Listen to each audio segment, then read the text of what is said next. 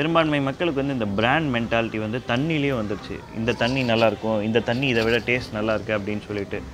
ஆனால் அது வந்து தண்ணி, குடி தண்ணி, தண்ணியில் எப்படி நீங்கள் வந்து டேஸ்ட் எதிர்பார்க்க முடியும்?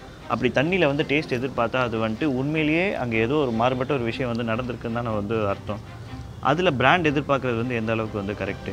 அதே மாதிரி வந்து மக்கள் வந்துட்டு அந்த இந்த இந்த பர்டிகுலர் இப்படி கிடச்சா தான் தண்ணி நல்லாயிருக்கும், இந்த மாதிரி ஒரு ரிஃபைன்டு, இந்த மாதிரி ஒரு பியூரிஃபைடு இப்படி வந்தால் தான் நல்லாயிருக்கும் அப்படின்னு சொல்லிட்டு அதையே வாங்கிட்டு இருக்காங்களே. இல்லை உங்களுக்கு எத்தனை பேருக்கு தெரியும் ஆர்ஓ பியூரிஃபைடுன்னு சொல்கிற ஒரு விஷயம் அந்த ரிவர்ஸ் ஆஸ்மோசிஸ் ப்ராசஸ்லேயே ஏகப்பட்ட வாட்டி பியூரிஃபிகேஷன் நடந்தால் இருக்கிற கால்சியம் மெக்னீஷியம் டெஃபிஷியன்ட் ஆகிறதுக்கும் சான்ஸ் இருக்குதுன்னு சொல்லிட்டு எத்தனை பேருக்கு இதில் தெரியும்.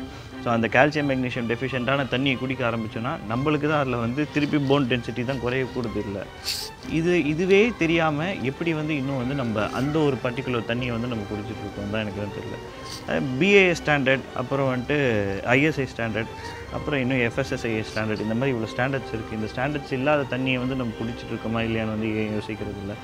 அதாவது ஒரு ஒரு ஒரு ட்ரெஸ்ஸு வாங்குறதுக்கு 10 வாட்டி யோசிக்கிறோம், இந்த ட்ரெஸ்ஸு நல்லாயிருக்கா, இங்கே தையல் பிஞ்சிருக்கா இல்லையான்னு பார்க்குறோம்.